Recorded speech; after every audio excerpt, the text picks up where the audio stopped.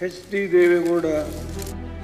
The last decade of the 20th century marked the end of one-party dominance and the start of the multi-party coalition era.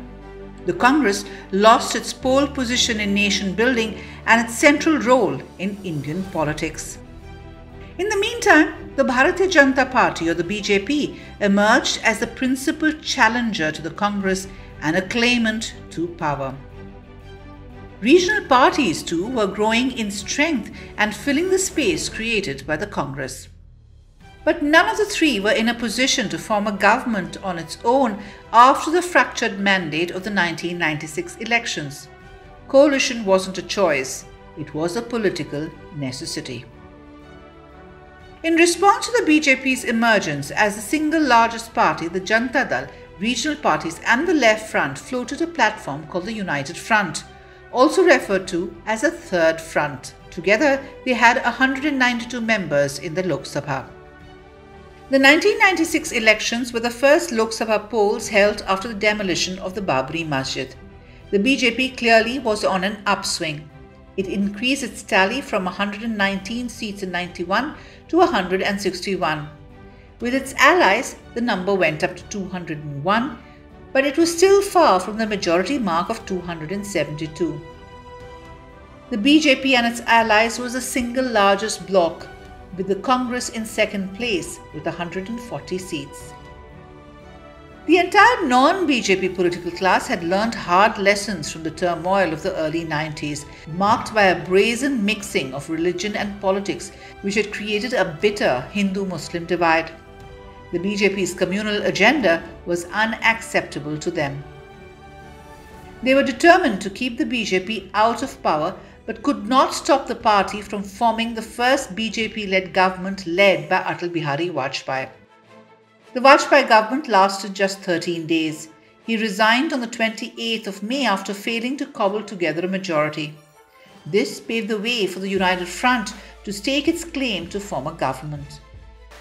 The United Front was a ragtag group of different regional parties with multiple leaders and interest groups competing with each other. It was formed with 13 constituents like the Janata Dal, the Samajwadi Party, Telugu Desam Party, the DMK, Ahom Gana Parishad, Tamil Manila Congress, National Conference, the Congress Tiwari Group, MGP, CPI, CPIM, RSP and the Forward Bloc. Forming a front was easier than electing a leader and a prime ministerial candidate acceptable to all. Their first choice was Janata Dal leader VP Singh, who had virtually retired from active politics. He declined the offer. Jyoti Basu, the CPM's leader and West Bengal Chief Minister, was the second choice. Basu was willing, but his party vetoed the proposal. Basu later said it was a historic blunder for the communists to have missed the opportunity to head a government at the centre.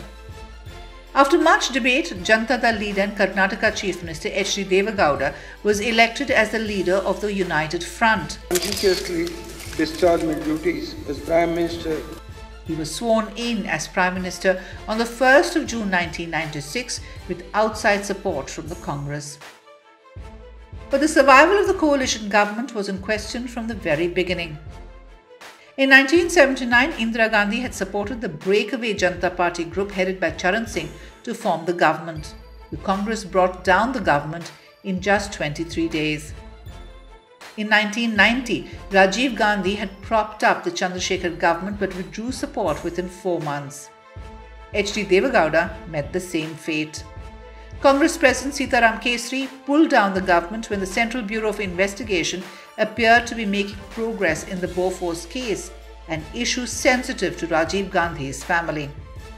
The government fell in less than 11 months on the 11th of April 1997. 10 days after Gowda's government collapsed, I.K. Gujral, Minister of External Affairs in his minister, took oath as Prime Minister on the 21st of April. Charge my duties as Prime Minister for the Union. Gujral faced a crisis in June after the Justice Jain Commission submitted an interim report in the Rajiv Gandhi assassination case. The Jain Commission pointed fingers at the DMK for facilitating operations of the Liberation Tigers of Tamil Eelam or LTTE in Tamil Nadu. An LTTE suicide bomber had killed Rajiv Gandhi in 1991.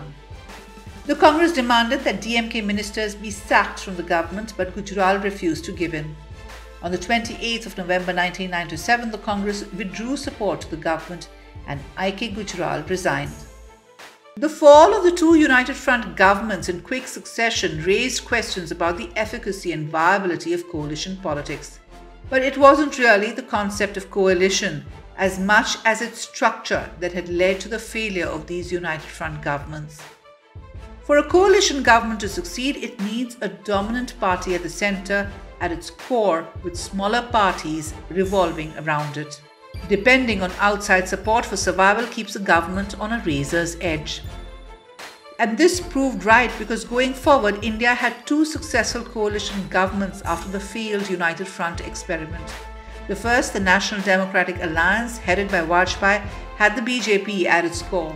The second, the United Progressive Alliance, led by Sonia Gandhi, had the Congress anchoring it.